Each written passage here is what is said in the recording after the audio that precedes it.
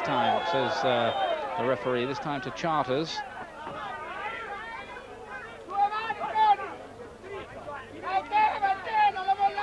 Last 2 or 3 rounds haven't been a particularly pretty sight, and the crispness seems to have gone out of the punching, particularly of Charters.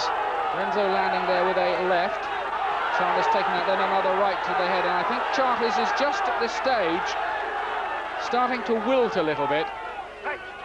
He gave it so much in those first 7 or 8 rounds,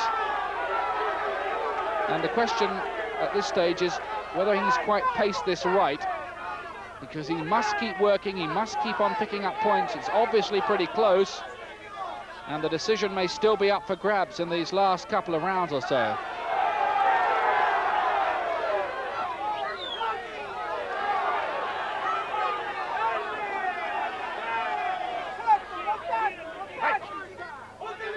Punching on the break from Charters there, which escapes punishment.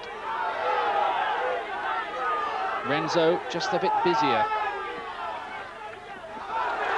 Nice punch going into the head from him again, then the uppercut left to the body. What's Charters got by way of reply? It just doesn't seem to be very much in his punches at the moment. And I think, although he's not in any serious problems or anything like that, this is a bad patch of the fight for Charters. He was scoring well in those first 7 or 8 rounds, giving Renzo quite a bit of trouble. He's still in the contest there, Charters, but he really does need to start scoring again with those punches that he was teeing off with earlier on. He looks arm-weary. Renzo with his abdominal protector there riding up above the shorts. Referee ought to do something about that, because of course it can stop body punches going up that high. An old trick of the Marvin Hagler cap, that.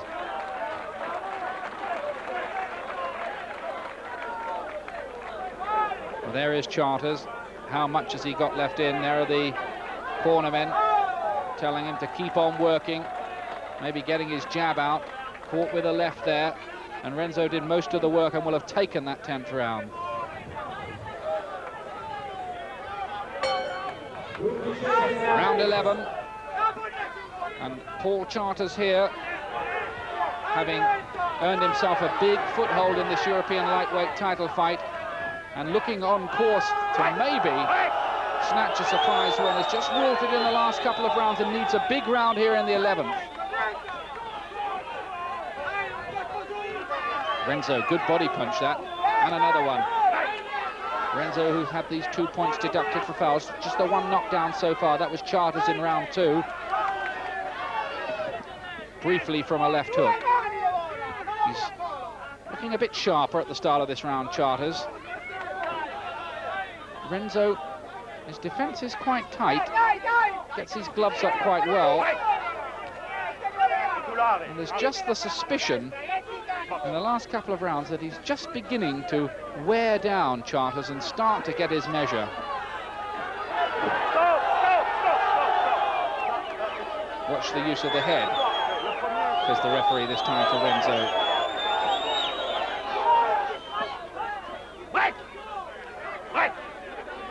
Renzo, who lost 3 times in bids for the Italian title before getting it 4th time lucky.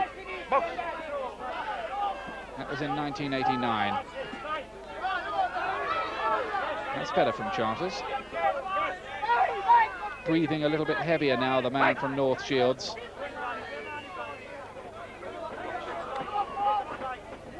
Renzo boxing out of that southpaw stance of his. Obviously a tough, hard, leathery old customer. It's been a fine effort from Charters. You really couldn't have asked for any more from him. But frankly, in the last 3 rounds, he hasn't really done very much. And he goes down there. Just a slip, says the referee. I wondered whether there was a punch on the blind side away from us that had caught him, but no. And this time he's wrestled over to the floor. And he's getting tired there now. And again, the referee just rules that as a slip. I didn't see a punch, but he's looking marked around the face and he's breathing heavier. These are bad moments now for Charters. How much has he got left? This time he is caught with 2 lefts, and down he goes. It was exhaustion that had him slipping down before, and for the 3rd time he goes down, and this time he does have to take the count. Gets up at about 5, count goes on to 8. Renzo now will sense that maybe he can get this job done inside schedule, and another punch.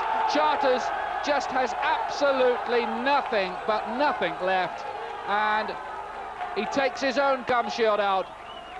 He's just exhaustion. I don't think they were knockout punches or anything like that, but the man had not 1 fluid ounce of petrol left, because he'd given it absolutely everything, Charters, in a brave and courageous effort against the odds, away from home, but he just ran out of gas. And he goes back tired, dispirited. That's a sad sight of a brave, brave boxer. But Renzo has held on to the title. He just outlasted him. There was the left. Charters is a very tired man at this stage, and I really don't think it was going to take an awful lot to put him away. He'd just been worn down. Clubbing little lefts there to the side of the head. And good night. Now the formalities. Charters happily is okay again. And Antonio Renzo holds on to the European lightweight title here in Palermo.